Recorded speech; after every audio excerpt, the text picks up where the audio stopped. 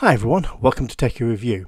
A lot of you ordered new storage or extra storage from Shadow, and recently they've started to activate this, but a lot of you might find that it's currently sitting as unallocated, so you won't see it. So in this video I'm going to show you how to expand your current storage to include the new storage, or possibly create an additional 1TB or however much storage you ordered as a new drive. So let's dive in.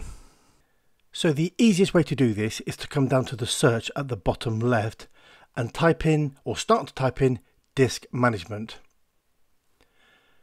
At the top you will see the disk manager, which you can go into there, and straight away you can sort of see I've got a C drive, which is where my main OS sits, and then I've got a D drive which at the end of it has 1TB of unallocated space.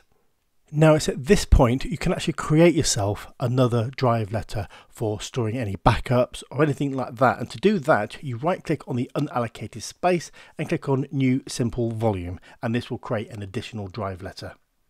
Now if you simply want to just expand your current storage, if you right click on your current drive, expand volume, you will then get a small wizard and you can just click through the steps and expand your current volume to include the new unallocated space, and in my case creating a 2TB drive on my Shadow.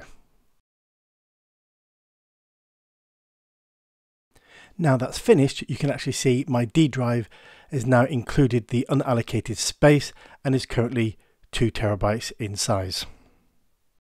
Now just a quick word of caution, you want to be doing this all on disk 1 and not disk 0. Disk 0 is your primary partition, this is where all your OS sits, so don't be messing around with that. I will leave the official link to Shadow in the description below if you want to go and check out there.